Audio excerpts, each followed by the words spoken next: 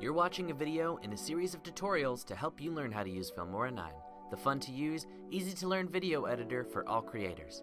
By watching our tutorials, you can learn everything you need to know to create your own videos in Filmora 9.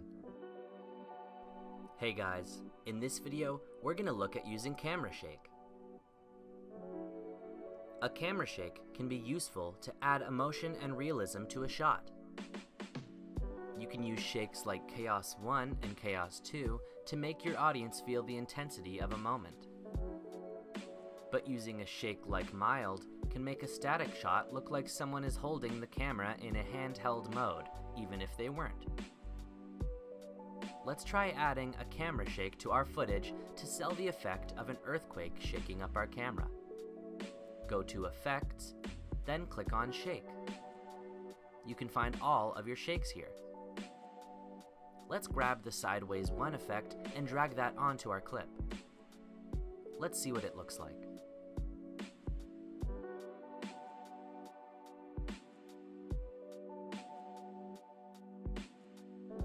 There seems to be too much shaking for a realistic look, so let's double-click on our clip and go down to Video Effects.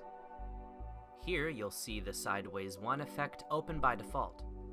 We can turn down each slider to bring down the intensity of the shaking.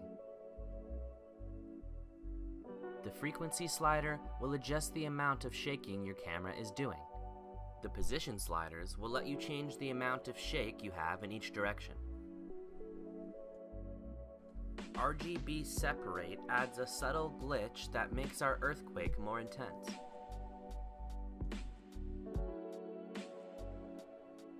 And Motion Blur adds realistic camera motion blur to the footage. Motion blur is the blurring or streaking you get when images move rapidly in your frame. This is great for our effect because the motion blur will help in bringing the audience into the madness of an earthquake. Now, after toning down the effect, this is what it looks like.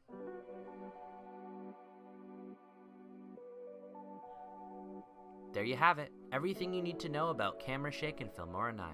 Thanks for watching. Check out some of our other tutorials to learn how to take your video from start to finish with Filmora 9.